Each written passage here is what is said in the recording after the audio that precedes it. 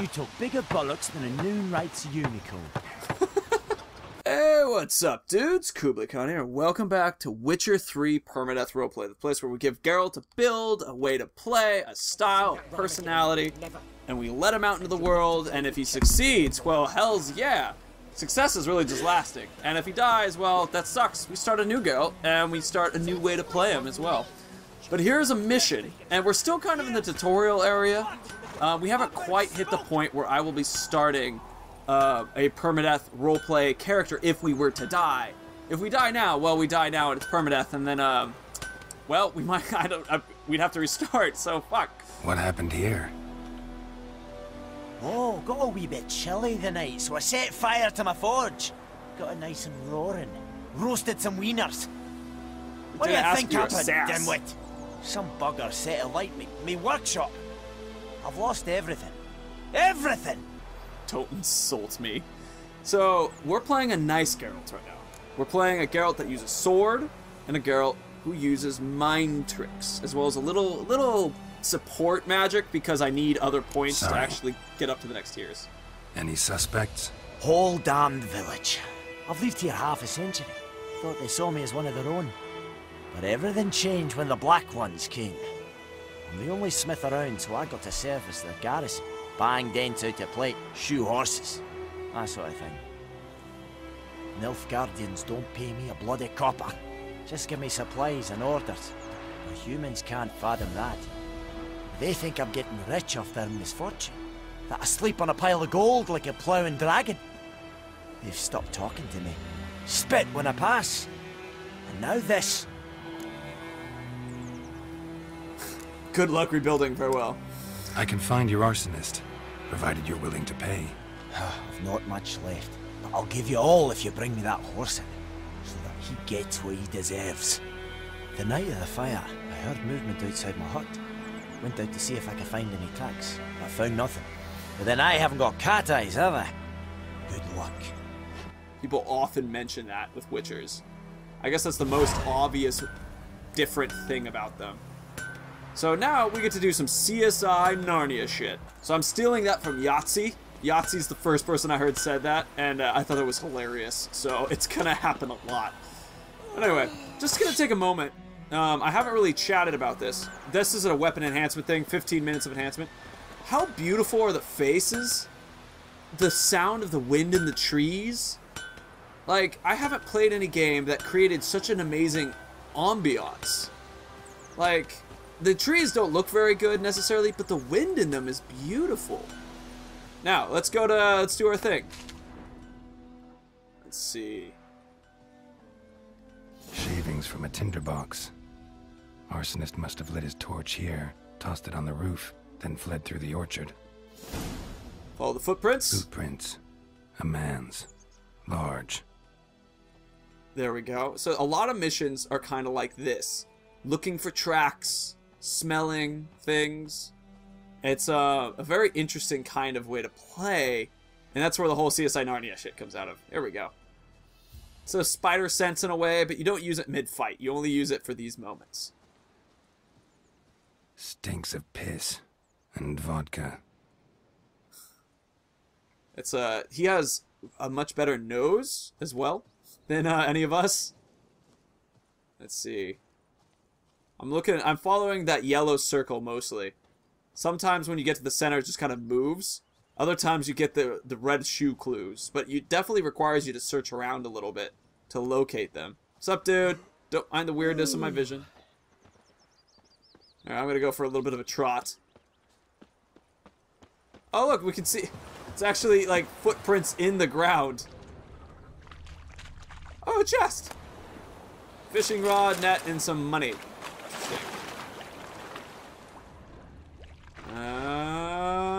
Do we have any footprints on this side? It's telling me to go back and look over there again. So you pick a lot of plants in this game because one of the big things that is a part of it is alchemy, and we will use alchemy. We will definitely involve ourselves with it, but it won't be like the build we're making. Took off his boots and went in the water. Probably wanted to cover his trail. Nice. So like in the case of let's say if I was in a fight, I could drink a potion that will help me, but I will not necessarily put perks into the potion, like, area, because that's not necessarily a build that we're going for. But sometimes it's really helpful to do that. Honestly, like, if in a personal playthrough, I would totally put points into the alchemy kind of stuff.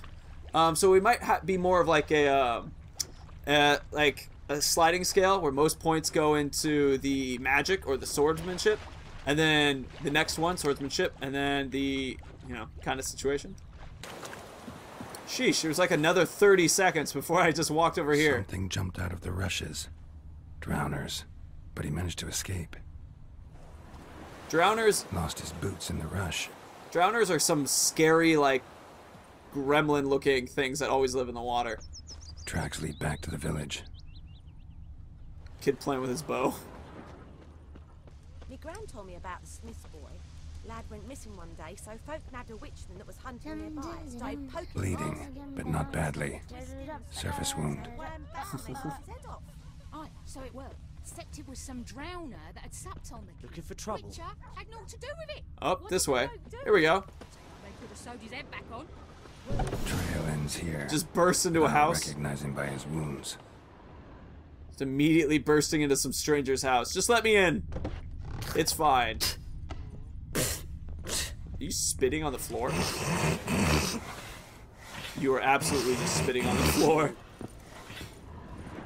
Hey, what's up, you? Claw marks. It's gotta be him. Nasty wound. Run into a drowner. What the fuck do you care? Whoa, our arsonist's a charmer too. Come on, Smith wants to talk to you. I ain't not talk to a non-human. Sons of bitches, dressed all, like Peter and dwarves Pan. are the worst. Greedy little magpies do anything for gold, they will. They forge the blades the black ones put to our throats. Am I not right?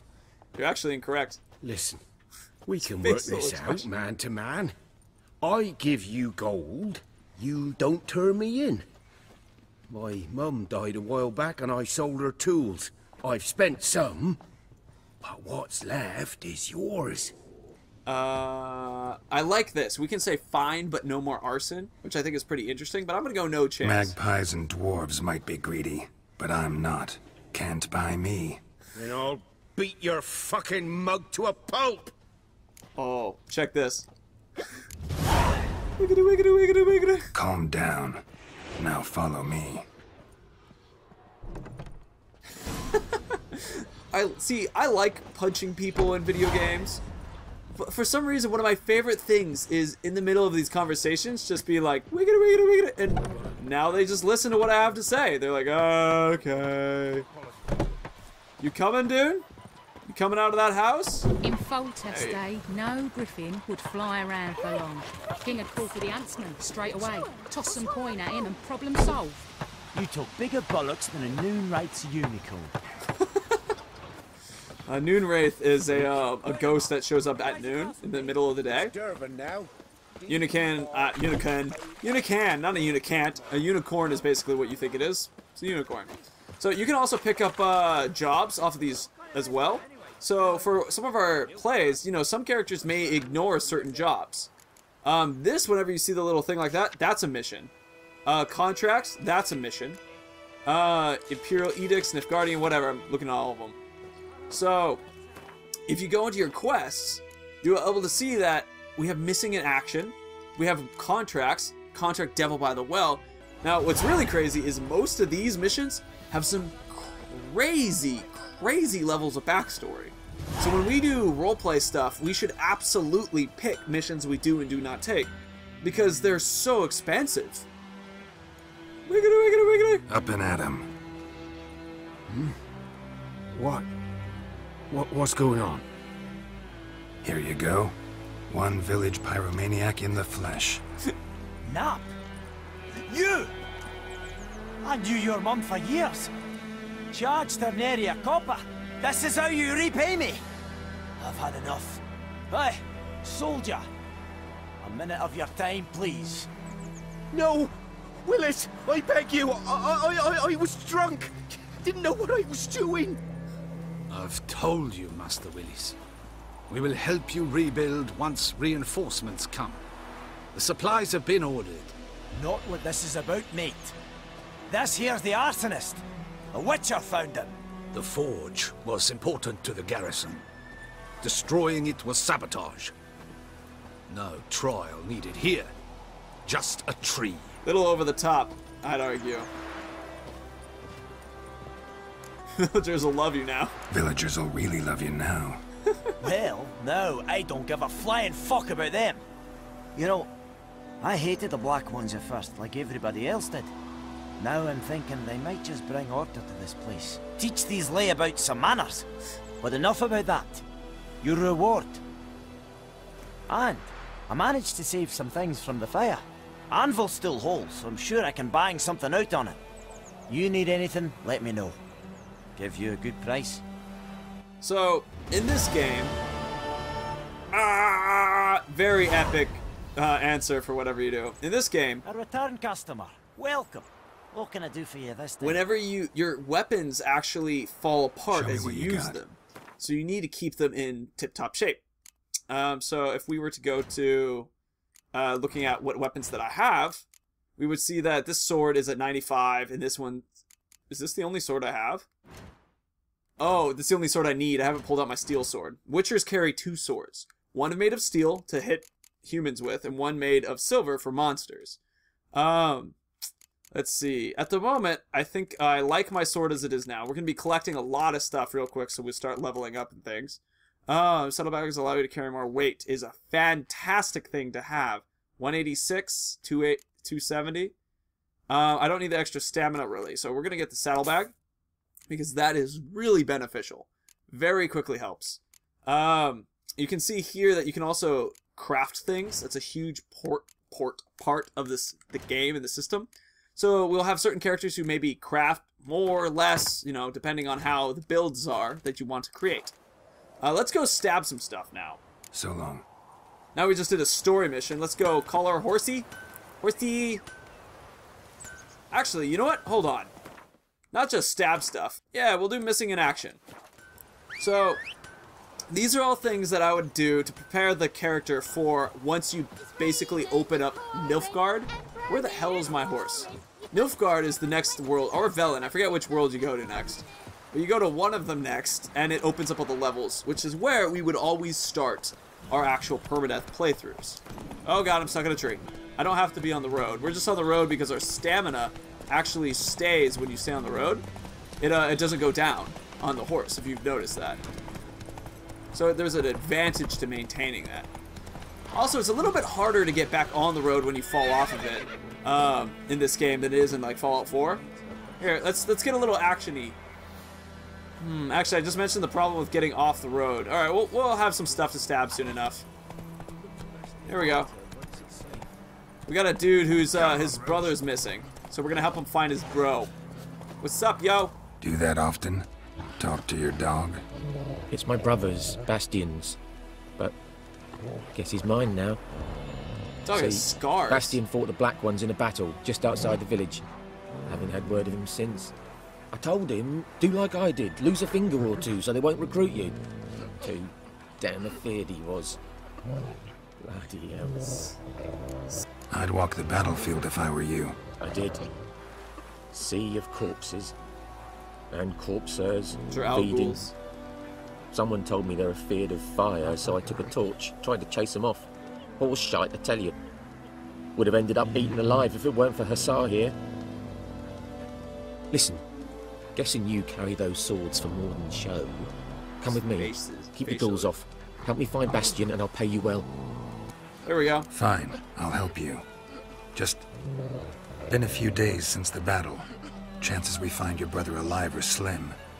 Very slim. I would have thought, but I want to find his body at least.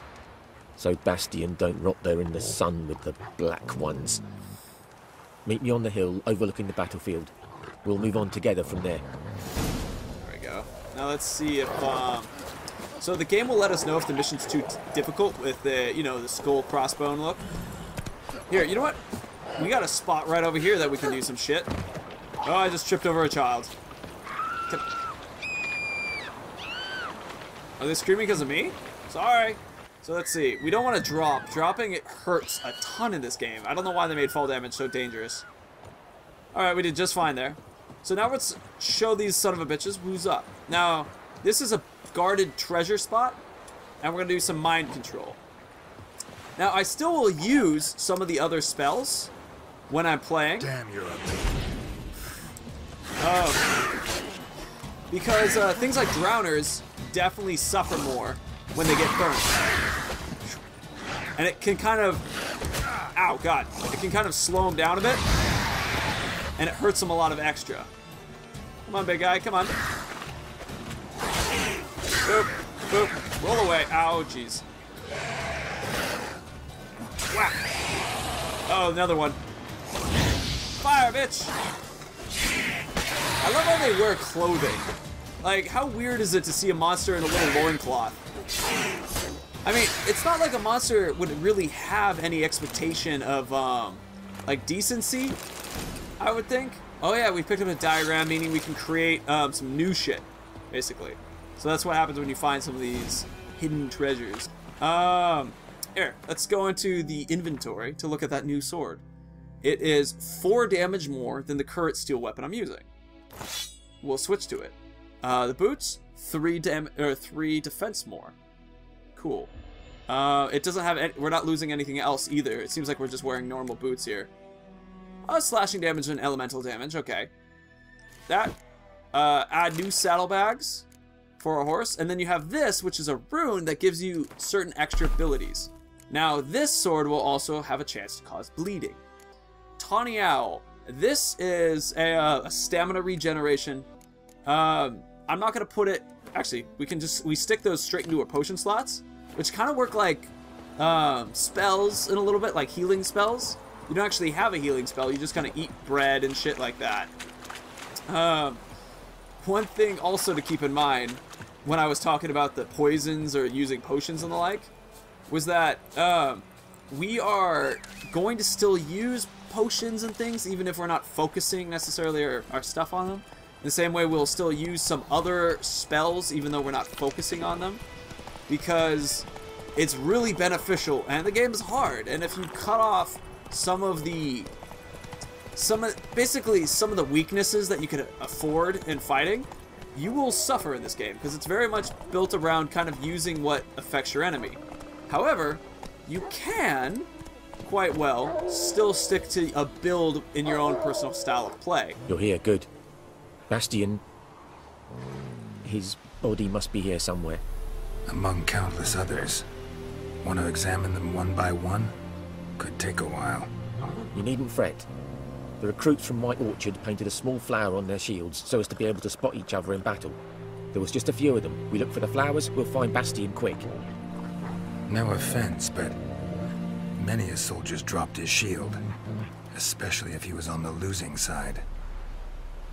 If we find the shield alone, Hussar will catch the scent and lead us to Bastian. Come on. Sooner we get this done, the better. I find that really interesting. I mean, I can totally respect finding your brother and like the fear that you have in that he probably died. Which also, this is the battlefield that we went through in the so many corpses, and the war's just started. Nice. This is... Here, we're gonna fight these Al Ghouls real quick. Now let me take a note here. Remember I was talking about the dandelion guy? Boom, here he is, and he's recording all this information about these characters because there's so many, and so you can kind of learn more and more about them. There's also a bestiary, which is basically whenever you fight certain people, it will tell you, hey, here's certain ways to beat them. You can put necrophage oil on, you can do things on your sword and the like, which is something we would still use it, but it will definitely be not something we necessarily put too many points into. That stench. Burn! Alright, time to fight the Al Ghouls. Boop, boop. This guy, if this guy dies, game over. Or not game over, but mission over. So, when you do dodges, oh god, the little jumpy dodge doesn't actually cost stamina, which is what you use to cast spells. The roll does. It does in fact take stamina to do that. So that's one of the ways that you can kind of alter how you fight. I love all the, just how massive and, like, demolished this battlefield is. It's so cool. Our dog's just growling like none other.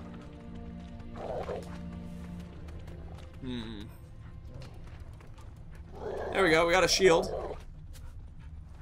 That him? No. Neighbour's son. Alright. Come on, Hussar. Can you smell Bastion, boy? Still nothing. More corpses. Plenty of more stuff to pick up. Alright, so I'm gonna run around, grab some of these corpses, and do this kind of thing. But I believe at this point, this will be our finishing touch. So, what are you thinking in relation to how the actual game is going? What are you thinking what builds and ideas? Let me know down below. I kind of want to hear your thoughts with it. When we actually get to the point where I'm like, okay, this is where the Permadeath Roleplay builds will start when we lose this current one that we're going, I will quickly do like a jump level up. So any points we put in now will actually get removed, okay? Because I'll use developer commands to do that. So we'll have our character at the exact same level with the exact amount of experience, or close to kind of thing, so that we can start the build in the direction that we want it to be. So if it's like level 10, when we get to that first area, probably be like level 5 or 6, then we can have everybody starting from that same point.